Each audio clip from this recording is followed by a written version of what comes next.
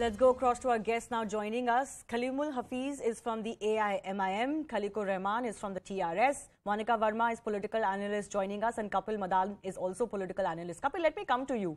You know, the problem in this case is that the goalposts keep shifting. As I mentioned a short while ago, you may have heard if you were joined with us. In Nupur Sharma's case, some argued, including political parties, that because she is not being arrested, therefore the anger of the Muslim community is spilling out. In this case, Raja Singh was arrested. You just heard this Congress leader saying that he has to apologize. Nupur Sharma had apologized. Then why were people still going against her for her life? So, these goalposts keep shifting. Ultimately, the law has to take its own course, but nobody can use anything as an excuse to take law into their own hands. And political parties that target, for example, the BJP for their spokesperson statements or for their MLA statements, they don't have anything to write home about. Look at the statements that are coming in from the AIMIM and the Congress today. So let me start by saying very unequivocally that we are a country governed by rule of law, and in any given situation, if some offense has been committed, the person needs to be booked, and the process of law should take its own course. Whatever is the punishment, whatever is the process, that should follow. Now, at the same time, I would also say that all these kind of lunatic fringe who are trying to, who are... I think we've lost that link. Monica Verma, do you want to continue on that before I go to our political representatives? Nothing suffices. Nothing will ever suffice. If the ideology is that we will behead you if you say something that we don't like against our prophet, nothing will suffice. One day people say apologize.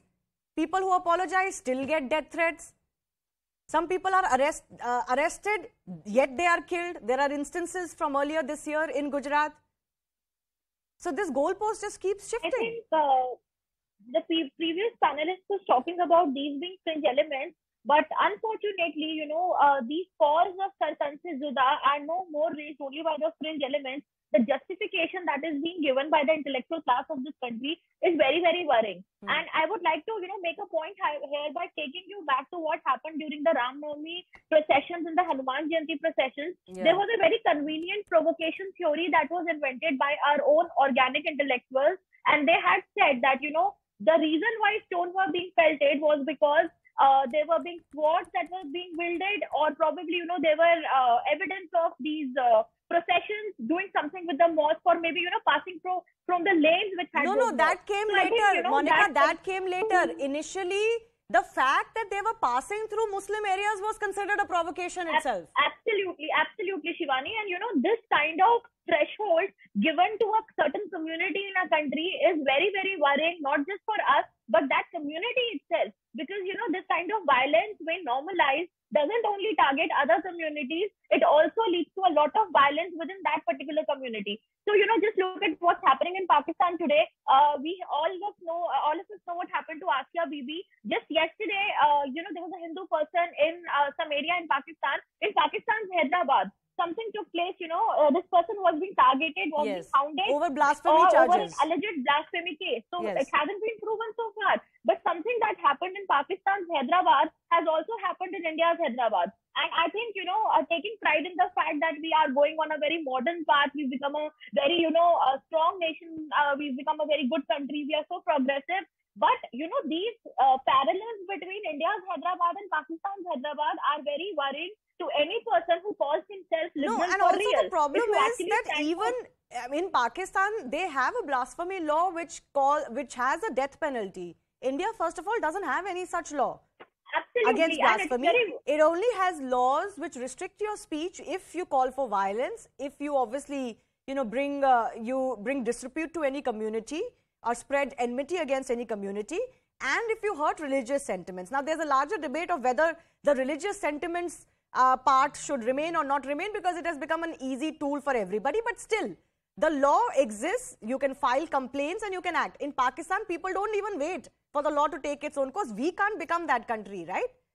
Khaleequr Rahman? Slowly we are becoming that country. If Sarkar-se Juda, slogans are becoming this common every other day on Twitter, you find a video from some part of the country. And in fact, we are not only talking about the slogans. So many people have lost their life. I've been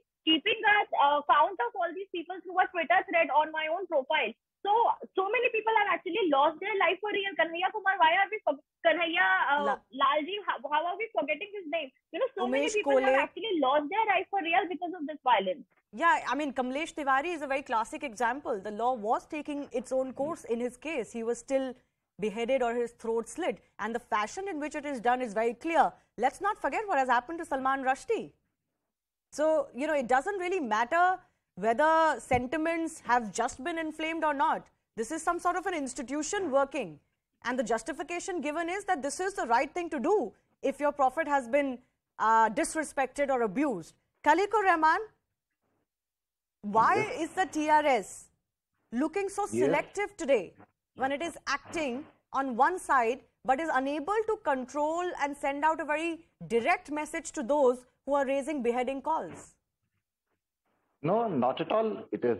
We have never been selective in our action, and let me tell you, my co-panelist. Sir, can I tell you? Can I tell you the irony? No. Let me complete. I mean, okay, go ahead. I'll definitely come to that. Okay, so my co-panelist was saying that because there are some people who are trying to justify this kind of slogan. First of all, I want to tell her that because no one justifies, you know, the Tanse Juda slogans, and first of all, there is no comparison between Hyderabad of India and Hyderabad of Pakistan. Okay. Because Pakistan is a totally banana republic and we don't want India to become a banana republic because of this hatred which is being seen on the streets today because of, number one, Nupur Sharma, derogatory remarks against one particular religion. Number two, now T. Raja. And after that, BJP in fact had issued the guidelines to the cadre, to the leaders. But unfortunately, I think those guidelines seem to have been totally ignored by these people. But sir, I'm sorry, you cannot just name Nupur Sharma and T. Raja. There are countless people. Sir, 1 second. No, Khaleequr ji, 1 second, ruk jaiye. There are countless people who abuse others' religion on a daily basis. No, 1 second. I will not allow you to make this a singular issue. This is not an issue of one community alone. Exactly. That is what I'm coming Hindu gods and goddesses are abused day in and day out by Muslims in India too, not just in Pakistan, I'm sorry to say. But there are not beheading calls given. It's not as if there is only one community that is disrespecting another community's religion. I want to tell you, no one approves the beheading calls. Okay. Have you seen any, you know... I'm not asking you whether you do or not. I'm asking you as a representative of the TRS. Can I tell you the irony? Feroz Khan, who is making this open call for violence against Raja, is coming on TV debates and sitting on TV debates. That's the irony. Why are you calling such elements to your debate? First of all, I want to ask you. He's not on my debate, but I am telling you that's the irony today. He's a free person as it stands. He can go to any debate. My question to you is, why has the government not arrested him? Why has the government not arrested him?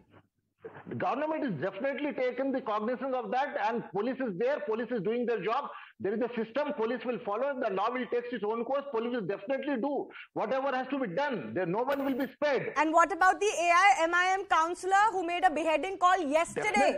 Definitely. Whether it is AI-MIM councillor or whether whoever it is, whichever community he belongs to, whichever party he belongs to, no one would be spared. You are saying that, but where is the action? People want to see the action. Where is the alacrity in this? See, the need of the yesterday on my show, sir, 1 second. Yesterday on my show, same time, this last evening, I discussed this issue. TRS representative said action will be taken soon. Soonest. That's what I'm... 24 hours have passed. More people have come and made these calls. The topmost priority is to maintain the law and order. And how will you do that? We don't want Telangana to become another Rajasthan or some other state, because what is important here is the maintenance of the law and order situation, and we are totally committed to the security and the safety of the people of Telangana. Okay. So that is the first and the foremost priority. And these people who have chanted these slogans, at the same time, they are also not going to be spared. There is no place for such people. There is